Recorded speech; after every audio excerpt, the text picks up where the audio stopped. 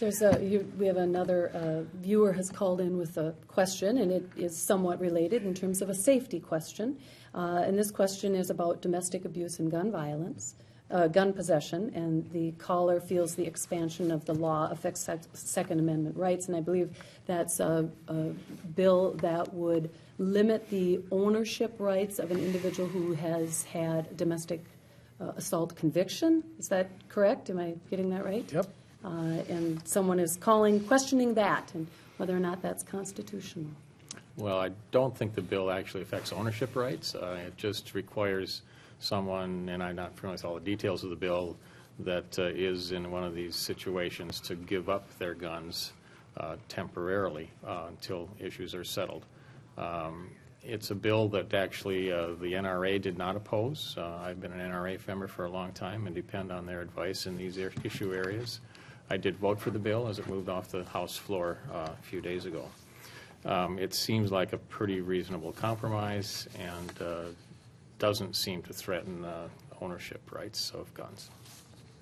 And the one thing it does is that it eliminates a couple other felonies that were involved with guns, so that auto theft and looting, so to speak, right now, at least in the Senate bill, would no longer be reason for you not to have gun rights. So what they've done is take 3 felonies off and put 3 felonies on, and the felonies that they picked to be more restrictive are the ones that the statistics show have more murder and violent crime involved with them.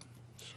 I think something else, too, to remember about this specific bill is that it's not just the domestic assault charges, it's the restraining order that goes along with that, that if somebody has a restraining order placed against them, they would have due process of law in terms of going before, a judge, going into the court system for that restraining order.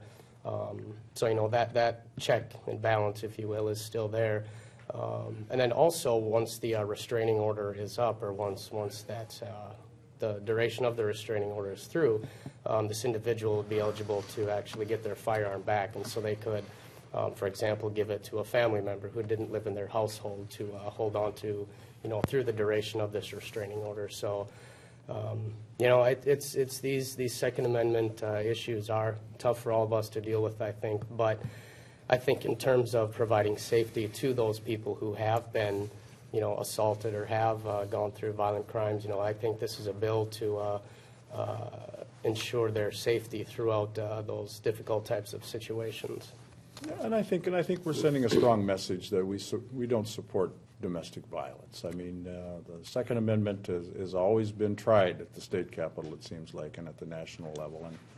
And I think folks underestimate the strength of the Second Amendment in this country. When you start restricting gun use by those that actually are law-abiding, you rear the head of a pretty big giant. They really come out. And this particular situation, I think all the safeguards are in there for those that are concerned. There's no record of registration problems here of guns in this particular bill. It'll be going to a third party, where it started out actually where law enforcement was going to do the storage of guns.